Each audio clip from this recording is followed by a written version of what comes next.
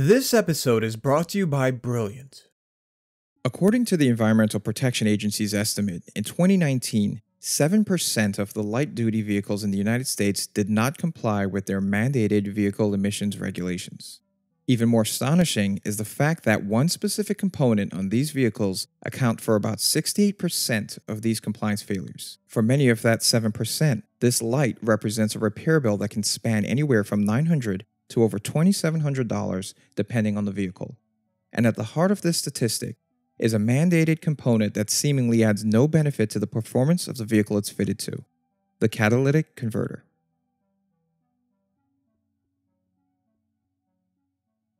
Though the catalytic converter has become the primary mechanism of the automobile industry for controlling exhaust emissions in internal combustion engines, its origin is a byproduct of industrialization as a whole. During the turn of the 20th century, the smog created in urban areas by factory smokestacks triggered the first concerns for air quality. As the automobile and the internal combustion engine became more abundant, their impact on air quality grew more worrisome. During the 1940s in the United States, the growing problem of urban smog, specifically in the Los Angeles area, prompted the French mechanical engineer Eugene Houdry to take interest in the problem. Houdry was an expert in catalytic oil refining and had developed techniques for catalytically refining heavy liquid tars into aviation gasoline.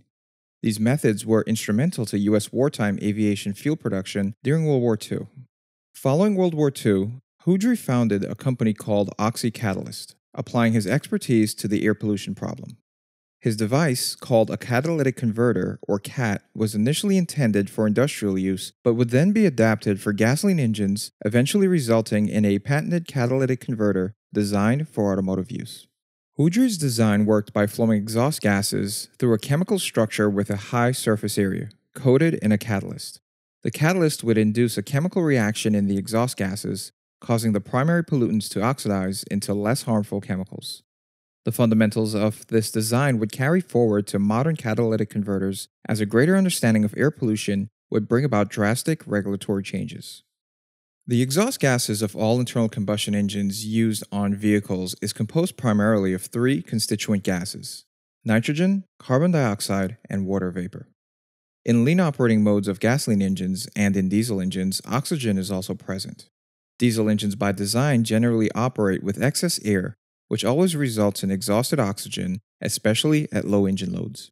The nitrogen and oxygen are primarily pass-throughs of atmospheric gases, while carbon dioxide and water vapor are the direct products of the combustion process. Depending on the engine type and configuration, these harmless gases form 98 to 99% of an engine's exhaust. However, the remaining 1 to 2% of combustion products comprises thousands of compounds, all of which to some degree create air pollution. The primary components of these pollutants, carbon monoxide and nitrogen oxides, are formed within the highly reactive, high-temperature flame zone of the combustion cycle, while unburned and partially oxidized hydrocarbons tend to form near the cylinder walls where the combustion flame is quenched. Particulate matter, especially in diesel engines, are also produced in the form of soot. In addition to this, engine exhaust also contains partially burnt lubricating oil and ash from metallic additives in the lubricating oil and wear metals. Beyond this, a myriad of trace compounds are also present. For decades, it was not fully understood how these exhaust products created smog, especially during bright, sunny summer months. Finally, in 1948, after collecting samples from the polluted air of Los Angeles, flavor chemist Ari Haagen-Smit was able to identify ozone as a primary component of smog. From this, Haagen-Smit discovered that nitrogen oxides from automotive exhausts and gaseous hydrocarbons from both vehicles and industrial processes, when exposed to sunlight, would form peroxyacyl nitrates and ozone. This process is known as photochemical smog. Additionally, some of the sulfur dioxide and nitrogen oxides from exhaust gases eventually are oxidized in the troposphere to nitric acid and sulfuric acid, which when mixed with water form the primary components of acid rain. Smog, particularly in dense urban regions, is a major health hazard. Ground-level ozone, sulfur dioxide, nitrogen dioxide, and carbon monoxide are especially harmful to senior citizens, children, and people with health and lung conditions. The peroxyacyl nitrates created in the atmosphere are also powerful respiratory and eye irritants. Several major studies have also found links between mortality and the presence of smog. One such study published in Nature magazine found that over a 4-year period, smog episodes in the city of Jinan in eastern China were associated with a 5.87% increase in the rate of overall mortality. In 1970, the United States passed the Clean Air Act, which required all vehicles to cut their emissions by 75% in only 5 years. One of the most significant objectives of the Clean Air Act was the removal of the anti-knock agent tetraethyl lead from most types of gasoline. Up until this point, lead in fuel had prevented the use of catalytic converters on vehicles. It tended to cake on the operating surfaces of a catalytic converter, rendering it ineffective. With lead now removed from gasoline, by 1975, the first widespread use of catalytic converters in vehicles began in the United States. Modern automotive catalytic converters are composed of a steel housing containing a catalyst support called a substrate that's placed in line with an engine's exhaust stream. Because the catalyst requires a temperature of over 450 degrees Celsius to function, they are generally placed as close to the engine as possible to promote rapid warm-up and heat retention. On early catalytic converters, the catalyst media was made of pellets placed in a packed bed. These early designs were restrictive, sounded terrible, and wore out easily. During the 1980s, this design was superseded by a ceramic-based honeycomb monolithic substrate coated in a catalyst. The honeycomb structure used is typically cubic in nature. These new cores offered better flow and, because of their much larger surface area, exposed more catalyst material to the exhaust stream. The ceramic substrate used is primarily made of a synthetic mineral known as cordierite. During the manufacturing process, the cordierite crystals are purposely aligned along one axis in order to resist cracking from the thermal cycling of automotive use.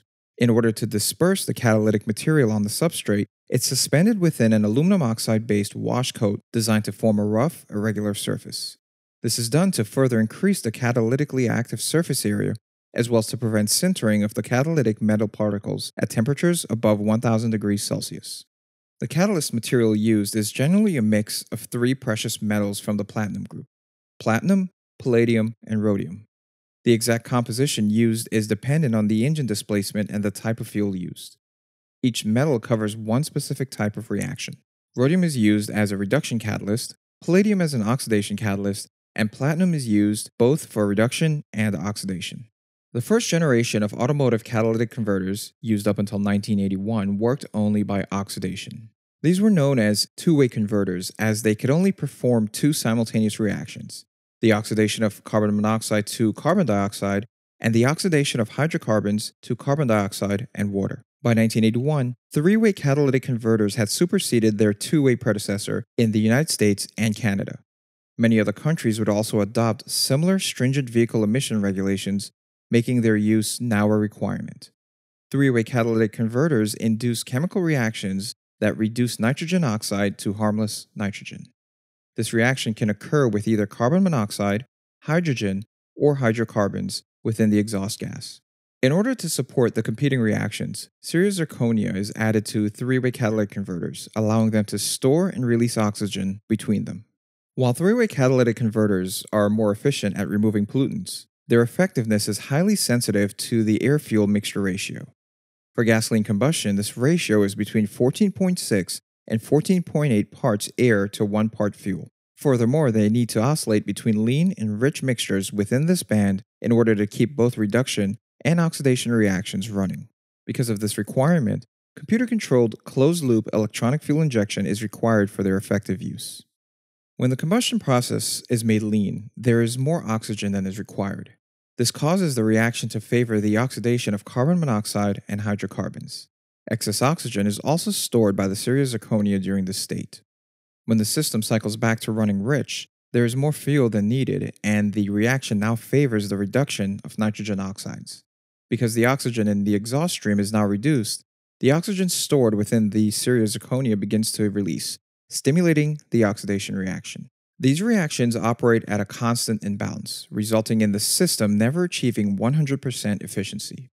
Furthermore, too lean of a mixture can cause oxidation damage to the reduction catalyst, while too rich of a condition renders the oxidation reaction ineffective. On diesel engines, the damaging effect of the excess oxygen in their combustion process limits them to 2-way catalytic converters. Nitrogen oxides are typically mitigated with other systems such as exhaust gas recirculation, and as of 2010, the use of ammonia to reduce nitrogen oxides to nitrogen. Known as selective catalytic reduction, the ammonia is introduced to the catalytic system by the injection of a urea solution called diesel exhaust fluid into the exhaust stream. Additionally, newer diesel engines are also fitted with diesel particulate filters to supplement their catalytic converters. Because air-fuel ratios are so critical to three-way catalytic converters, a mechanism to sense this becomes critical to their efficacy. Known as an oxygen sensor or a lambda sensor, these electronic devices measure how rich or lean combustion is within a narrow band of air-fuel ratio from the oxygen present in the exhaust stream. Typically, this band aligns with the efficiency zone of the catalytic converter. Oxygen sensors provide a feedback signal to the fuel injection system, creating a closed loop in which it can closely oscillate lean and rich conditions in order to maximize catalytic converter efficiency. A more sophisticated variant known as a wideband air-fuel sensor is sometimes used instead to further refine control of the air-fuel ratio. An oxygen sensor is also used to verify the operational efficiency of a catalytic converter by comparing the oxygen level downstream of the catalytic converter against the sensor upstream of it. This mechanism is a key feature of the OBD1 and OBD2 onboard diagnostic standard, which constantly monitors the functionality of the vehicle's emission control system, alerting faults through a check engine light.